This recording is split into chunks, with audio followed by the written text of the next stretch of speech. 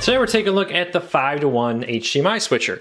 Now this takes any 5 devices with an HDMI port, allows you to plug them into one HDMI on a TV, which is very helpful when a lot of basic TVs come with 3 HDMI plugs, sometimes 2.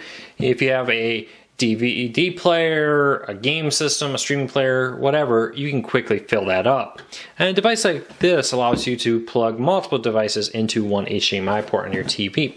So let's do a little unboxing here, kind of show you what comes with it. Now right off the bat, it's a metal case, which is nice. A lot of these are plastic.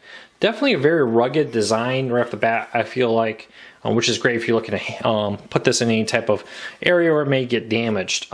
There are holes on the back here where you can mount this on the wall, put a couple nails on your wall, and there you go, you can mount this there. So let's check this out. Right here is the 5th in. Kind of thought right off the bat that would be the out, but it's not. So you got 4 plugs on the side here, and one on the back and one on the side, which is kind of nice if you plug in a big fat, let's say, Fire TV stick in there. That way it can go in there and not block the other ports on this. It also has a HDMI out here from here to your TV, so Roku, DVD player, the list goes on.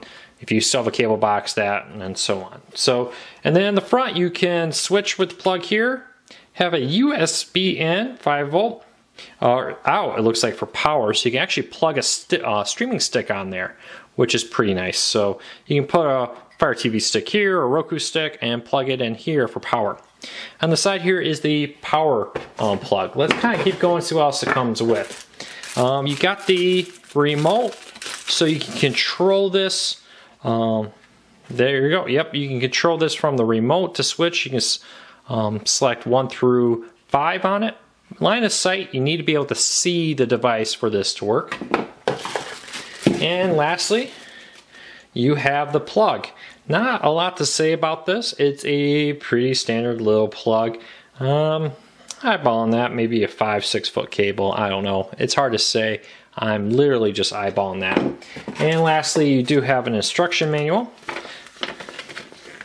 Not really a lot to say. Has 4 easy steps to setting this up.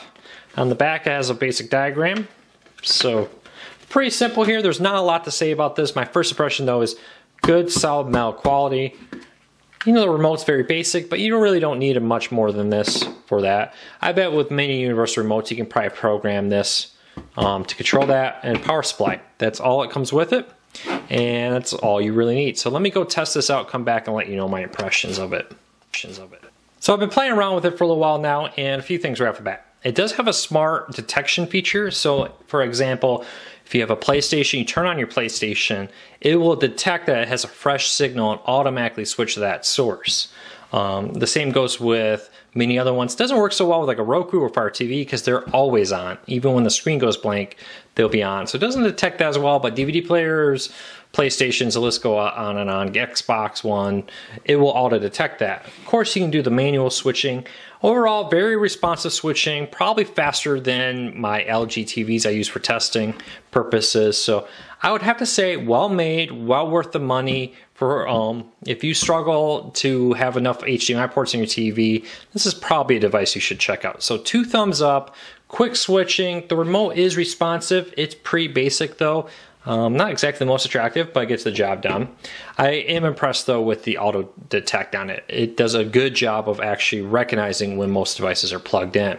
And again, last caveat, devices like a Roku and a Fire TV, the list goes on, never really turn off. So it doesn't do a very good job of detecting when you hit the button to wake up the Roku, because it's always sending some type of signal through the HDMI cable. Questions, comments, let me know. If this helped you, please give me a thumbs up. It really does help us. I'll link to it in the show notes on the bottom of YouTube and over at corecarsnews.com on Amazon. And we appreciate your support, and please subscribe if you haven't for more cord cutting tips, tricks, and how-to videos.